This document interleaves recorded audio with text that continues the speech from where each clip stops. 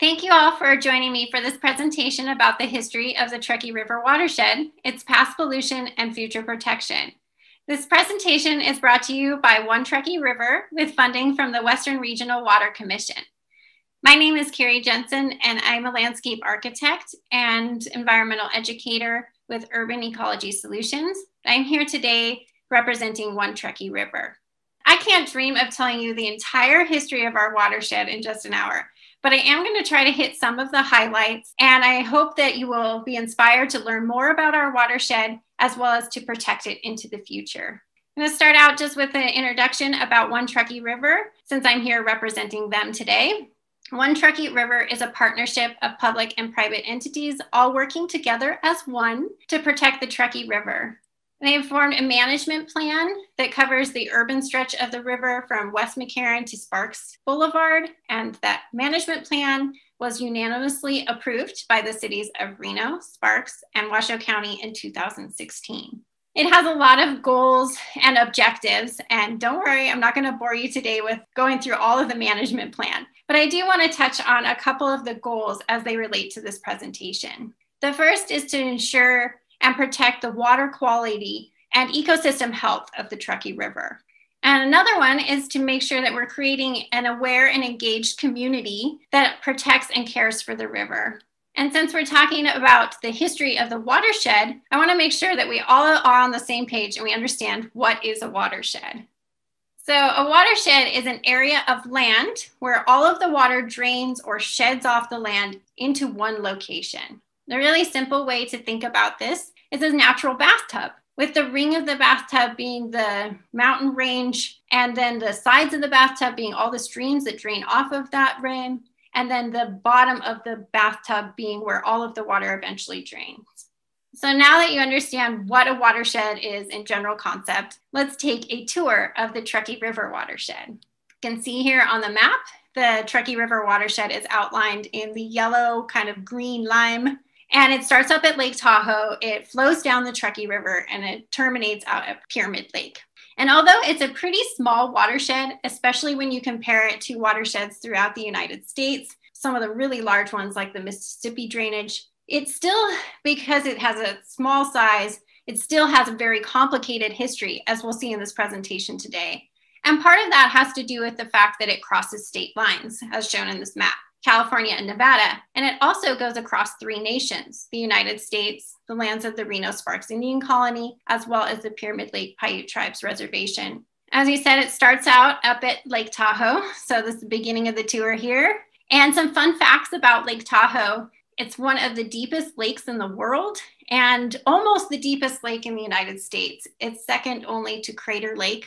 And just to give you some perspective on the amount of water we're talking about in this lake, if you have a raindrop that falls into Lake Tahoe, it's estimated that it could take 650 years for it to exit out the outlet. And while there's over 60 different streams that flow into Lake Tahoe, there's only one outlet, and that is the Truckee River, which takes all of that snow melt up from the Sierras and Lake Tahoe and drains out into the eastern side of the mountains here, and is very important because it's drinking water supply for all of the population here in the Truckee Meadows and larger Reno Sparks area. And then the Truckee River drains out and it terminates at Pyramid Lake. It's very special to note that our watershed does not drain out to the ocean like most watersheds in the world. It all drains just to this small little lake, Pyramid Lake, in the desert. And that means because it's a closed basin or terminal basin where the water doesn't flow out to the ocean, it is also very susceptible to pollutants, because any pollutants that we contribute to our watershed stay here and eventually drain to Pyramid Lake, which is also home to endemic and endangered fish species, such as the kuyui and the Lahontan cutthroat trout. And now that you know about what a watershed is and have taken a little tour of the Truckee River watershed, let's dive into the history. We would be remiss to talk about the history of our watershed without sharing the voices of the tribes that have called this place home for thousands of years. So we're going to start out this section about the history of our watershed with some messages from our local tribes, the Paiute, the Shoshone, and the Washoe. And they're going to share some of the history and cultural importance of the water resources in our watershed. To kick things off, we're going to go way back in history with the origin story of Pyramid Lake, which is the story of Stone Mother. It illustrates the Pyramid Lake Paiute tribe's deep cultural connection to the lake. According to Joe Ely, the tribe's former tribal chairman, the Stone Mother and her legend sets our identity and forever fixes the components that make up our way of life. Here is the story of Stone Mother, told by Ralph Burns with subtitles in English.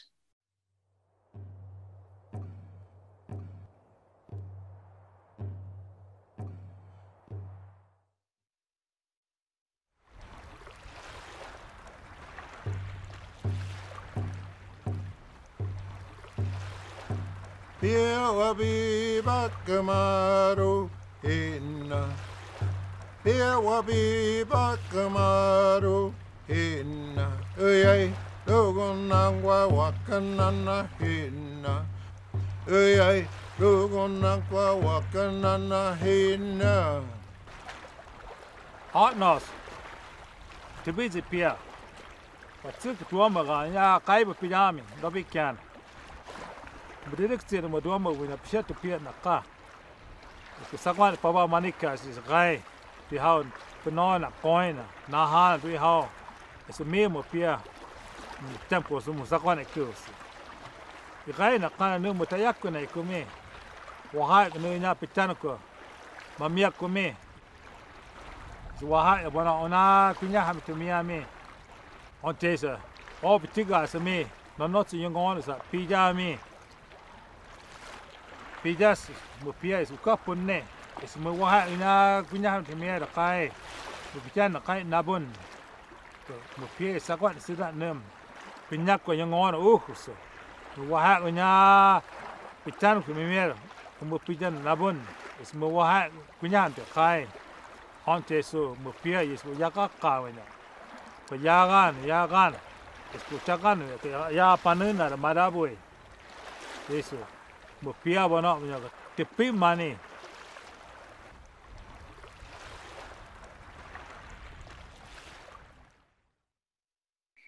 Not only does the tribe identify with the lake as their homeland and center of their culture, but they also identify with the fish of that lake because they are the main food source for their people, including the kuyui and the Lahontan cutthroat trout. And this is a photo here of the kuyui.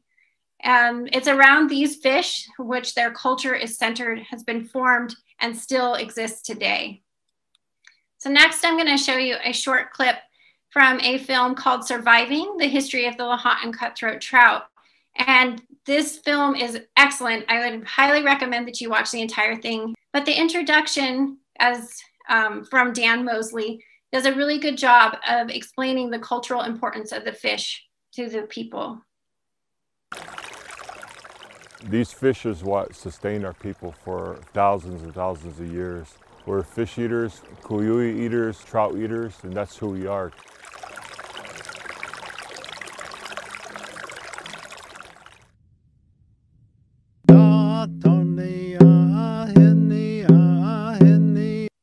Next, we have a film from Reno Sparks Indian Colony. And this was recorded as part of a live presentation back in May for Truckee River Month. So please excuse, there's some background noises. We're all really familiar with how Zoom has some of those at this point. But there's really good messaging in this. There's information from the tribe's cultural resource program manager, Michonne Eben. She's going to speak to us about the history and cultural importance of the Truckee River. So let's talk about the Truckee River, everybody. So I want to tell you a little bit about a great Paiute man. He was honored by all his Paiute nation. He had everybody had high regard for him.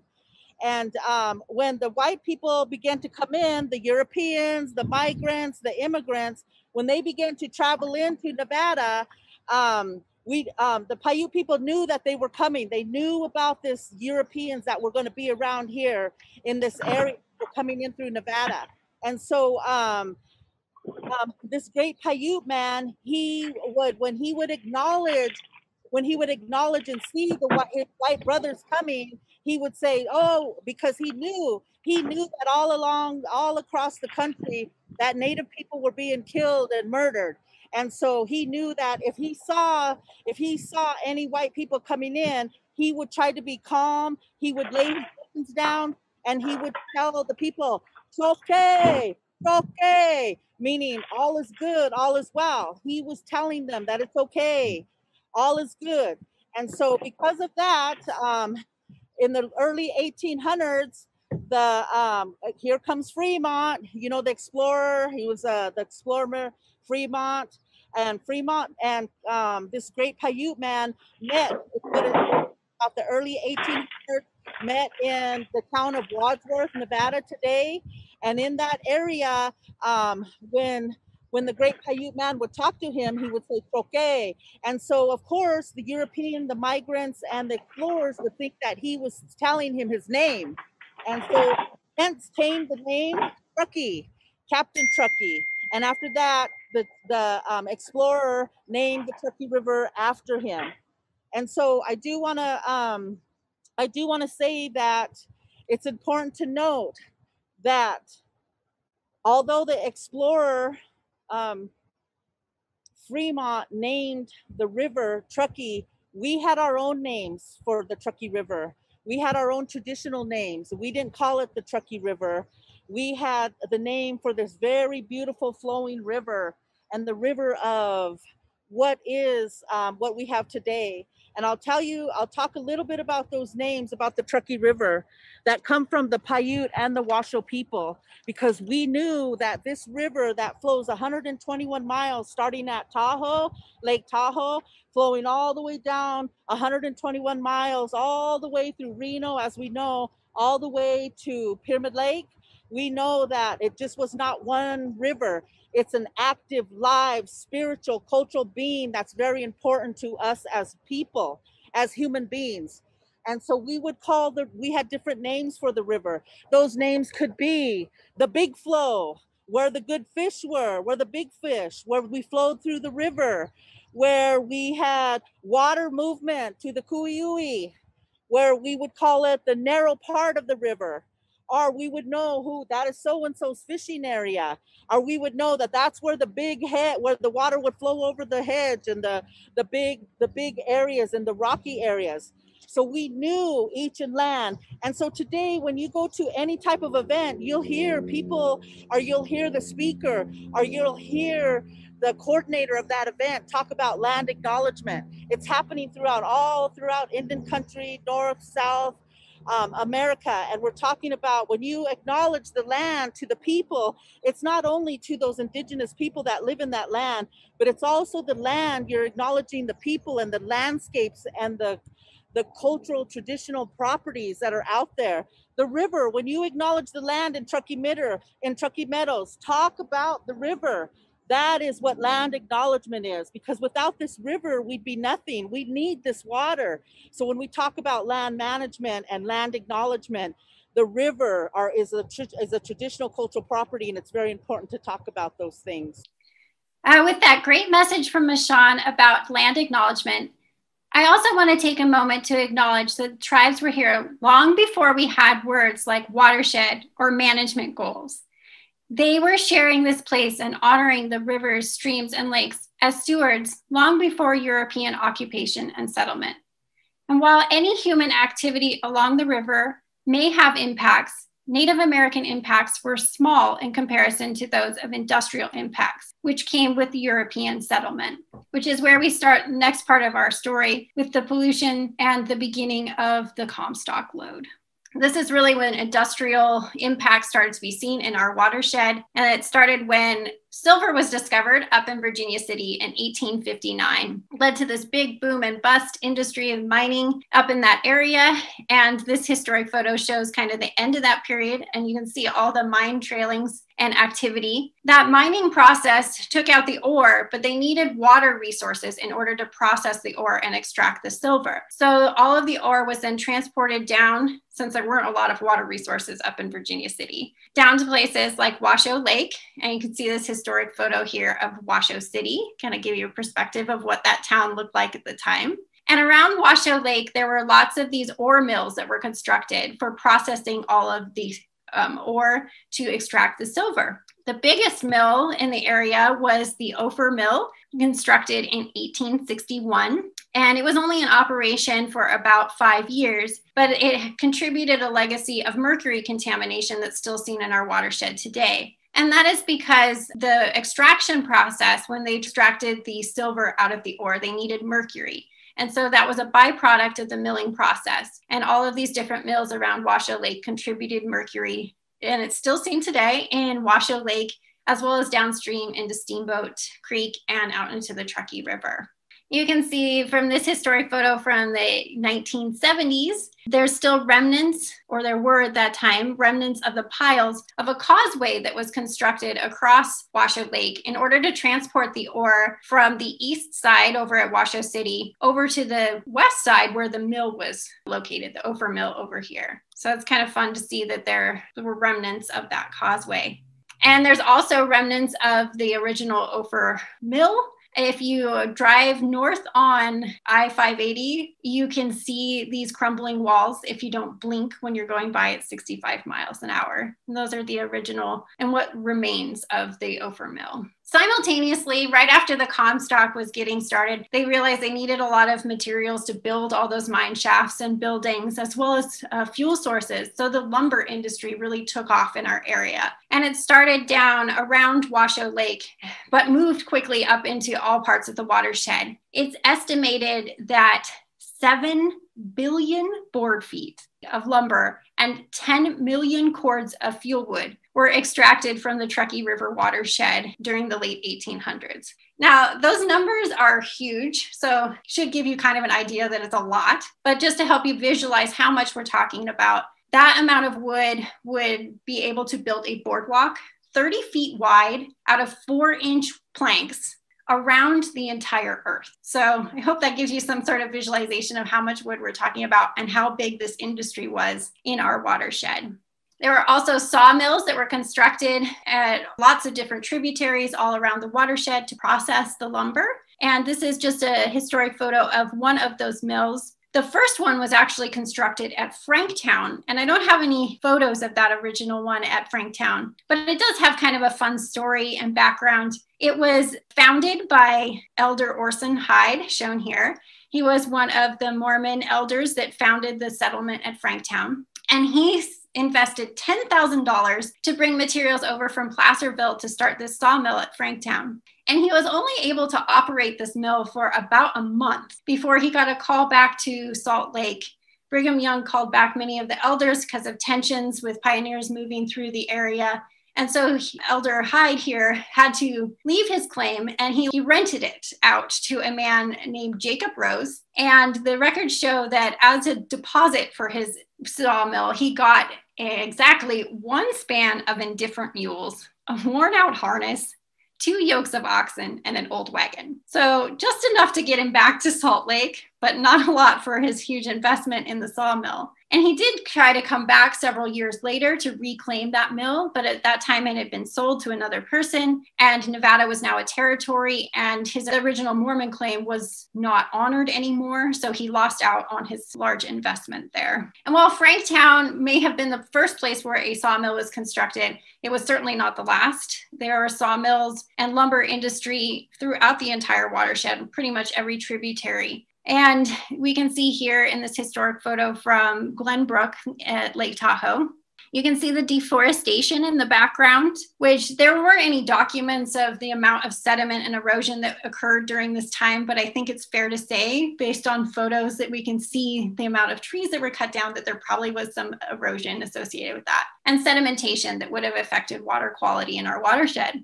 And the other pollutant that the lumber industry really added into our water resources was sawdust. Most people don't think about that part, but when they mill the lumber, there's lots of residual sawdust. And you can actually see that in this photo here. There's kind of this rack line on the edge of Lake Tahoe with this lighter material. That is sawdust. And it wouldn't have just been up at Lake Tahoe, but throughout the entire watershed. Moving downstream, we have the Verdi Lumber Company, and here you can see in this photo that they have a trestle here in the background. That trestle was used to be able to easily transport all of the sawdust residual out of the mill and dumped into the Truckee River, which is on the other side of that bank. Part of the reason they needed to do this is because sawdust is highly flammable. pretty obvious. And they didn't want fire within their mill, which would take down not only the investment of the mill, but also all of their inventory of logs. So they were very concerned about fire, wanted to dispose of the sawdust as quickly and economically as possible. And that meant dumping it into the adjacent waterways. There are records that show that at times the sawdust along the Truckee River would pile up to depths of 3 feet deep, and it would ferment in the summer months. I can only imagine it wouldn't have been a very pleasant place, especially when flows are low in the summertime. The river would have suffered from these pollutants, and there was great concern for water quality downstream in the Reno Sparks area. This issue of sawdust came to be a big thing in the beginning of 1875. As shown here in the Truckee Republican, they quoted that the question of sawdust in the Truckee River has grown to such importance that it has received the recognition and championship of the governor of one state and seems in a fair way to occupy the councils of the whole nation. So big news. And part of that, they were mentioning a governor. That was the second governor of Nevada, Governor Bradley, shown here. And he got everybody thinking about this because he issued a report with concerns about decline in the fisheries in the Truckee River. And as part of that report, he actually went out to Pyramid Lake firsthand to look at conditions there. And what he reported in this report is that he saw a bar of sawdust at least a half mile in length, 300 yards in breadth, and 3 feet in depth. Through or over this bar of sawdust, there was no perceptible current or flow of stream. I saw hundreds of fine trout dead and rotting upon the shores. The air was poisoned with the stench of their decay. Now, as we can imagine, this caused quite a bit of controversy, and it was also a lot of finger pointing across state lines because the lumber industry at that point was mostly up in the upper watershed around Truckee. And so the Truckee Republican very quickly responded to his report. They said, "Governor Bradley, it is false to say that tons of trout do not annually enter the river and pass upward until they encounter the slaughter pens, traps, grab hooks, basket nets, and obstruction, which are placed to receive them by your good citizens of Nevada." So they were saying, hey, the sawdust is not stopping the fish. It's all the fishermen along the river who are catching the fish. Maybe that has something to do with the fish decline. But then the Gold Hill News came back with a retort. They said, "For years, this sawdust nuisance has been a growing evil and aggravation to the farmers of the Truckee Meadows and the sportsmen of our state. It is a nuisance without excuse, other than the picayunish disposition of a few millmen to save $1 to themselves by inflicting damages to the amount of thousands upon the citizens of Nevada." And of course, it didn't end there.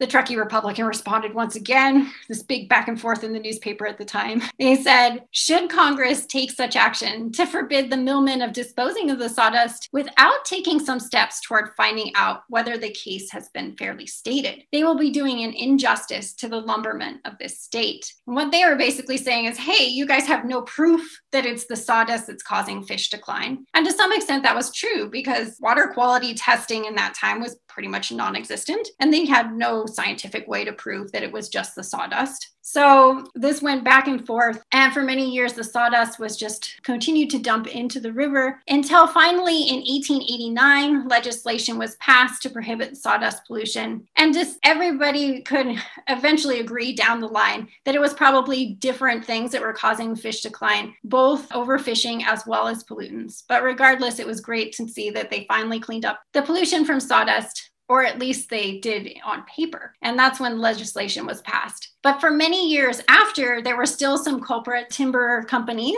that continued to disobey the laws and dump a little bit of sawdust in. And one of those was the Truckee Lumber Company that was still in operation up around Truckee. They put a stop to this finally in 1894 when a fish commission, a lawyer, decided that he would try to revoke their corporate charter. So they then very quickly were like, oh, I guess we'll comply. So finally, this chapter of sawdust pollution came to a close for the Truckee River Watershed. It was in some ways a moot point, though, because the lumber industry had started to decline greatly because they had just used up much of the lumber. And so there weren't supplies to be able to continue their operations. The Comstock lode, when that sort of declined, the next industry that really came up in the Truckee Meadows was ranching. There were large cattle and sheep operations that opened up in the Truckee Meadows. And one of those was a historic Huffacre Ranch that's shown here. Was one of the largest operations. And all of the sheep and cattle, as I'm sure most of you are very well aware, sheep and cattle are not very discriminate about where they defecate, and they're often in and around water resources because sheep and cattle need to drink as well. So although there's not any legal documentation of the amount of contamination from these large ranch operations, I think it's fair to say that there was probably some contamination, as cows will go where they will.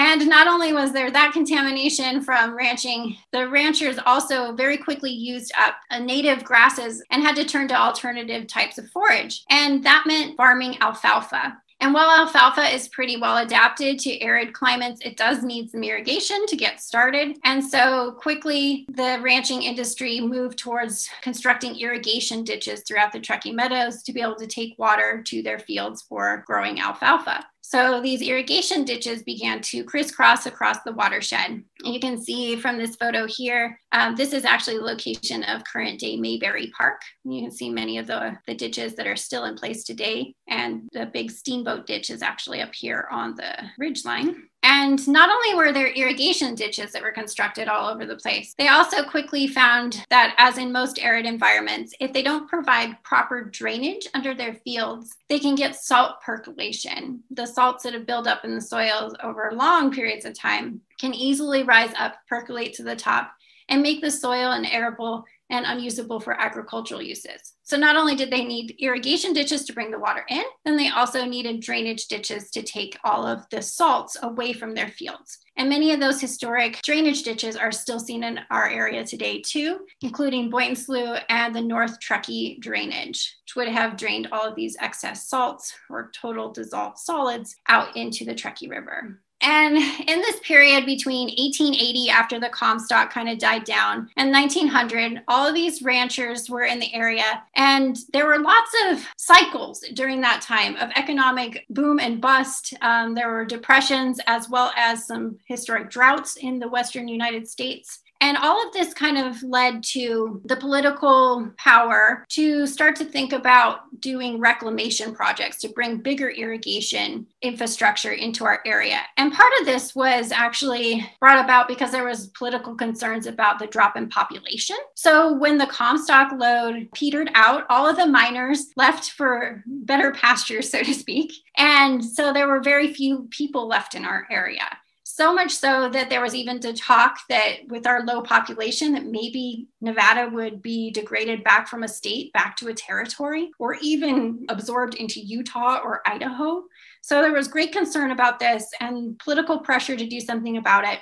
And one of the things they thought is if we bring in more irrigation, we can have more small family farms. And so that really brought about the Derby Dam and Newlands Reclamation Project, which was finished in 1905. And this diverted almost half of the water from Truckee River into the Truckee Canal that takes water out to Lahontan Reservoir and then delivers it to farms out in Fallon and Fernley. And you can see here, this is that same farm we were looking at before out in Fernley that looked pretty dry, was suffering from drought conditions. So after the dam was constructed, there were some successes with more arable land coming into cultivation out in Fallon and Fernley. However, the dam reclamation project promised that there would be able to irrigate 300,000 acres of land and really bring in all these small farmers. And that promise did not come to pass. Only about a third of the land that they thought they could bring into cultivation was able to occur.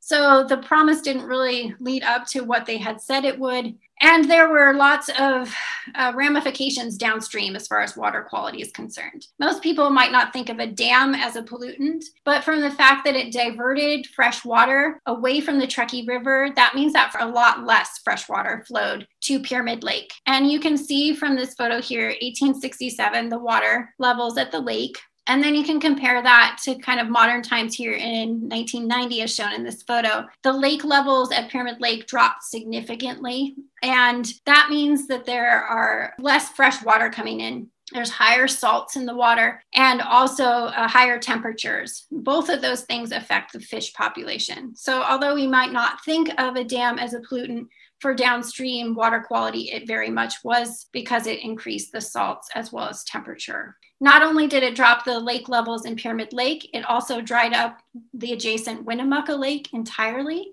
And so this was once a wildlife refuge and provided habitat for fish and birds. And now that habitat is completely gone. At the same time, upstream, we have another chapter in the history of pollution of the Truckee River, and that was with the Florestan Pulp and Paper Company. And here's a photo showing that paper plant. It was constructed as a company town, and you can still see today some of the remnants of that town. There's an exit on I-80 for Florestan, and it was in operation for many years, and they directly discharged all of their chemicals and pollutants from the paper company into the river. There was a big uproar about this. Citizens down in Reno were actually really concerned about their water quality, and they knew that the paper company upstream probably had something to do with it. So they formed a committee to go up and investigate. And one of the first things they saw when this committee went into the paper company is a sign that said, "Do not drink river water. Same as impure. Good water is on trout and milk." So if there was any question as to whether or not the paper company knew that they were polluting, it was pretty obvious from this sign that they knew. They were telling their employees, basically, don't drink the water in the river. And this situation of concern down from Reno and the paper company responded many times with little things. They would make small changes, like they installed a settling pond to collect some of the waste from their paper plant. But that settling pond was only located about 40 feet from the banks of the river. And investigators found that downstream from that settling pond, they were still seeing black ooze coming out of the sides and draining into the river. So even though the paper company did things to kind of placate and say, hey, we're solving the problem, they never actually solved the problem. There was lots of back and forth about potential litigation, but that never came to pass. And eventually this issue was resolved just because the paper company closed in the 30s. There wasn't enough supply basically to have the paper plant in operation anymore. So it came to a close on its own, but unfortunately from the time it was first opened in 1900 until the 1930s, they polluted all of their waste into the Truckee River. Another fun chapter in the history of pollution in our watershed is sewage. All the cities along the river, originally when they were constructed, the way they dealt with their sewage is they had open ditches that took sewage from the houses and dumped it directly into the river. You might have noticed that many of the older neighborhoods in Reno have back alleyways. And this was because that sewage ditch would have been constructed around the back of your house, not through your front yard. And although there were improvements made over time where they put the sewer into pipes, it still was directly discharged into the river without treatment for many, many years. You can only imagine, like, take a walk down along the river today, how beautiful it is. But at those times, it would have had all of these paper companies' chemicals as well as raw sewage and residual sawdust. It would have been putrid and smelled horrible. There were also lots of outbreaks of typhoid and cholera and other waterborne illnesses at this time. So eventually, there was a sewer treatment plant installed in the Reno area in the 1930s. And you can see some of the historic photos of the construction of that first treatment plant here. And there were improvements made over time. This is the treatment plant shown in the 1950s. And then eventually in 1964, the cities of Reno and Sparks came together and built a combined plant to treat all of the sewage from the entire area. And that is the Truckee Meadows Water Reclamation Facility, fondly called Tum Wharf. It's located on the east side of Sparks, where Steamboat Creek, shown here, with its confluence with the Truckee River. And that plant has been expanded over time to meet the demand of our population. And we can see here a more modern view of the plant today, which looks pretty much the same. And it treats all of the water from our area, and the recycled water that is taken from this is then pumped either back into the Truckee River or delivered to customers for recycled water use and irrigation. Okay, so we've gone through a lot of chapters of different pollutants through this industrial period. And I just want to point out that a lot of those have come and gone. We've resolved many of the bigger pollutants that occurred since the time of the Comstock load. And so the water quality of the Truckee River today is fortunately much better than it would have been in 1900. That still doesn't mean that we don't have pollutants, though. It may be much cleaner than it once was, but we're still dealing with different kinds of pollutants. And those come from urban development, which really had its boom starting in the 1960s, or even further back, really started with the Lincoln Highway being constructed through our area. It put us onto the transportation larger network throughout the United States. And so we had lots of people moving through our area and expansion, as well as the growth of the tourism and gaming industry in the Reno Sparks area. This has led to an awful lot of growth. You can see here from this historic photo in the 60s what downtown looked like at that time. Not too many big buildings. And also suburban development hadn't reached very far. This is Virginia Lake out here in the corner. So you can think about this, that in the 60s, the suburban development had not even reached out to the McCarran Loop yet. And obviously today we know that it goes much further than that. And you can see this is a photo from 2011 showing the expansion of the downtown area, as well as the expansion of the suburban areas that surround it out into the many valleys. And I should mention that with all of this new development, what comes is an awful lot of impermeable surfaces, which is just a fancy way of saying asphalt and concrete, or surfaces that water cannot go through. And just to kind of explain this concept a little more, I've got a graphic here from the EPA. If you look on the left-hand side, we've got a wooded natural area. And when it rains, the water comes down and a lot of it is able to infiltrate down through the soil, or it's used by the vegetation and evapotranspirated. Very little of the water flows across the surface of the land.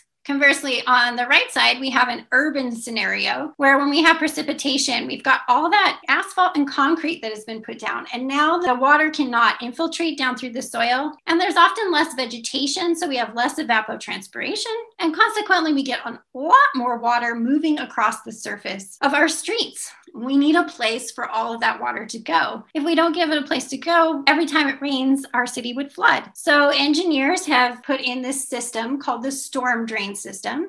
So it takes all that water from our streets whenever it rains and drains it off into an underground system of pipes that then take it out to our local streams, and eventually those all drain to the Truckee River. All of that water does not get cleaned. And often people confuse the storm drain system with the sanitary sewer. They're different. So anytime you flush the toilet or put something down your sink in your house, that goes down the pipes into the sewer system. And the sewer goes out to that treatment plant that we talked about in East Sparks, where it gets cleaned before it's pumped back into the river. On the other hand, the storm drain system, taking all that water from our streets, that does not get cleaned. And so any pollutants that it picks up along the way then can go out into the river. And we'll talk about some of those pollutants that it picks up, these urban runoff pollutants. These can include chemicals from cars, such as oil and antifreeze and brake particles, as well as soaps from car washes. Those contain phosphates that we don't want in our water. Trash and litter that can be picked up and washed into the storm drain, as well as pet waste, which can contain E. coli and other harmful bacteria. Sediments, another pollutant. We don't want muddy waters. Nitrogen and phosphorus from fertilizers, especially if we use those in excess on our yards, then they can easily get washed off when we turn on our sprinklers and go down that storm drain. When they reach our local waterways, that fertilizer then can cause algae blooms, and those algae blooms can then suck the oxygen out of the water, causing fish die off. There's also pesticides that can easily wash off and go down the storm drain. And people are pretty aware of this issue right now with regards to beneficial insects like bees and butterflies, the impacts that pesticides can have on them. But they're not as aware of the impacts they can also have on our aquatic insects. If it washes down the storm drain out into the river, then it can also affect our macroinvertebrates, such as this mayfly that live in the river. And they're really important because they're the bottom of the food chain and support all of our fish. So now you're probably like totally overwhelmed and you're like, oh gosh, we've had lots of different pollutants throughout time and we're still dealing with all of these urban runoff pollutants. So what am I supposed to do? Well, there's lots of ways that you can help. One of the ways you can help, especially with the litter issue and all of that washes into our waterways, is to help with a local cleanup. Keep Truckee Meadows Beautiful has 2 cleanups a year, and their one in the fall concentrates on locations along the Truckee River. The next one's coming up September 25th, and you can sign up on their website to volunteer and help with one of those cleanup efforts. You'd also be surprised to find that a lot of those urban runoff pollutants we were talking about actually start in your yard. So a lot of the things you can do to help protect the river is to use practices in your yard that help keep water on site and reduce our pollutants. And you don't have to live next to the river. Anywhere that you live within the entire watershed has this storm drain system that takes water that eventually drains to the river. So if you live even really far away, like South Meadows or out in Spanish Springs, you're still connected to the river through this storm drain system. And so anything that you add to your yard that could be pollutants that could wash off could eventually end up in the river. So we can all do our part by using river-friendly landscaping principles. And I'm going to quickly go through those major elements, kind of give you some ideas of things you can do in your own yard to protect the river. There are 6 major principles.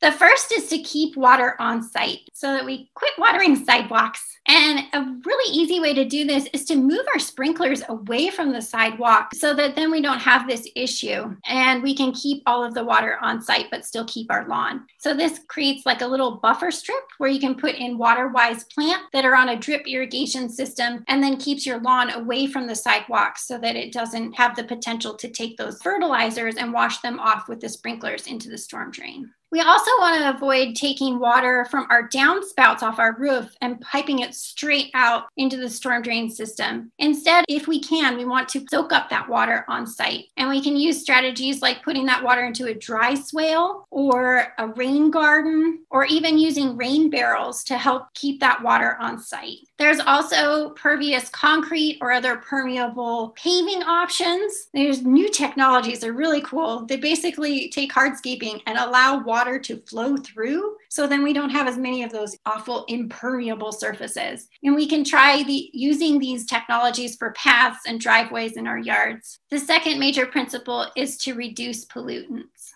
This means taking your car to the car wash instead of washing it in the driveway, dechlorinating any pool or spa water before you discharge it, using fertilizers responsibly, making sure we follow the instructions so we're not using more than is necessary. Also being careful about the placement of DG or decomposed granite. It easily erodes and goes into storm drains, so we need to make sure that we place it in areas that aren't on slopes or next to sidewalks.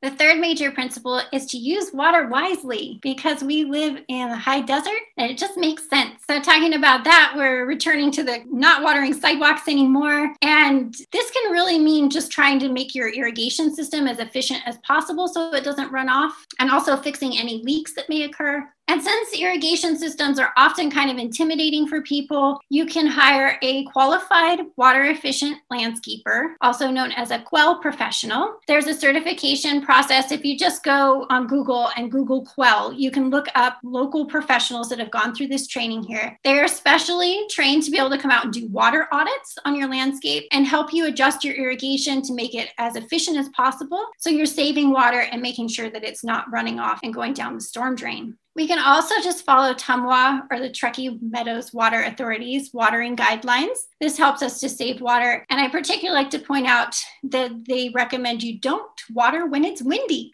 which seems obvious, but I see people do it all the time. And the issue there is if we're watering when it's windy, it just gets blown off onto sidewalks and down the storm drain. Also upgrading our irrigation technologies to drip wherever possible. If we're dripping in gallons per hour instead of gallons per minute, that's a lot less potential for runoff. And using water-wise plants in our landscapes that don't require as much water to begin with can help reduce runoff too. The fourth principle is to build healthy soils, because if we have healthy soils with lots of organic matter, those help hold water on our sites and promote healthy plants. You can help to build up that organic matter in your soils by using mulches, especially in areas that are away from your home. We don't want to put wood bark mulch up against the edge of our home for fire concerns, but away from the home, you can use it to then help build the soils and protect them from erosion. Can also try backyard composting. If we compost our food scraps and yard waste, we can then add that back into our soil and help build that organic matter to hold more moisture in our soils. We can also use strategies like grass cycling, which just means that when we mow the lawn, we mow it more frequently. We take off the bag, and then we get really small clippings that we let fall in place and compost in place. We don't bag them up and remove them, because then as they decompose, they add nutrients back into the soil, feeding the soil, and meaning you don't have to fertilize as often.